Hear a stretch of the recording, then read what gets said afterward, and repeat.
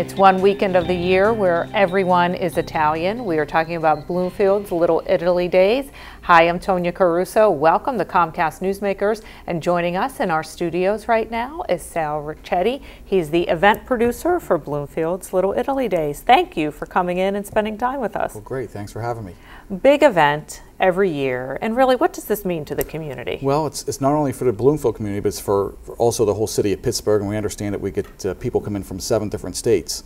But it's a huge, huge event for Bloomfield. And Bloomfield is known as, Pittsburgh's Little Italy. So it's great to have the festival right in the heart of Bloomfield. All right, so let's tell folks when it will take place this year and kind of give them an idea of where in Bloomfield this all takes place. Okay, it takes over the streets of Liberty Avenue. It's probably about 1/8 of a mile long, starting from Dell's Restaurant all the way down through West Penn Hospital. So we're looking to actually add and grow the festival with more vendors and some kids' activities and so forth. But of course, it's all about the food. All about the food and the dates this year. Okay, I'm sorry. The dates are September 28th, which is Friday, Saturday, and Sunday, so 28th through the 30th. Okay, so all right, you mentioned it first, the food.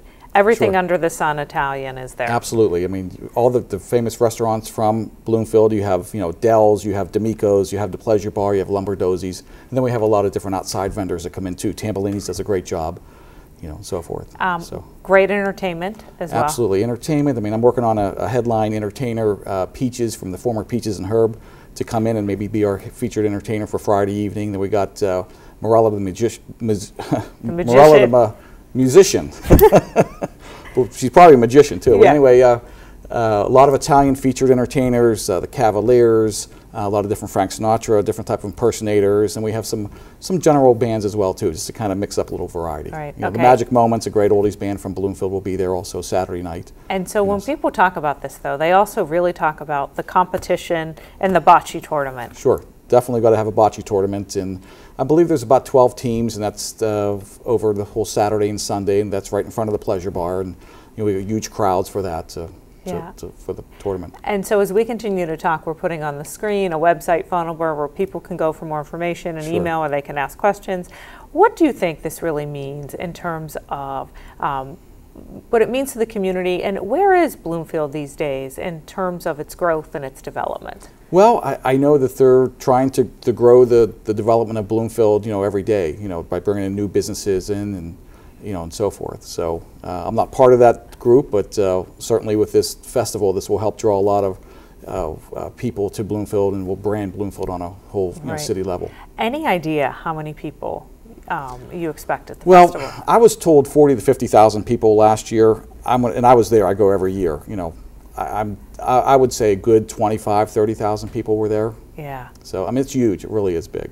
And so what does it take? Do you still need volunteers to help, or where are we with Sure, that? Always could use volunteers, so please call me if you'd like to volunteer. And any more vendors that will want to be involved, we're also looking at great vendors, and not only food vendors, but craft vendors and different types of things that would be great for the people. And what for you in putting this all together? I'm sure there are tons of challenges. What has been the favorite part so far?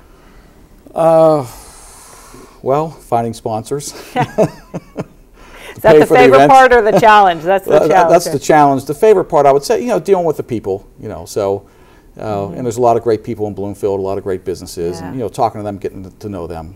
And a great celebration to boot. We thank you so much for coming in and spending time with us today. We appreciate it. Sure, thank you. You're welcome. Okay. I'm Tonya Caruso. Thanks for watching Comcast Newsmakers. We'll see you next time. We're still on for half a second.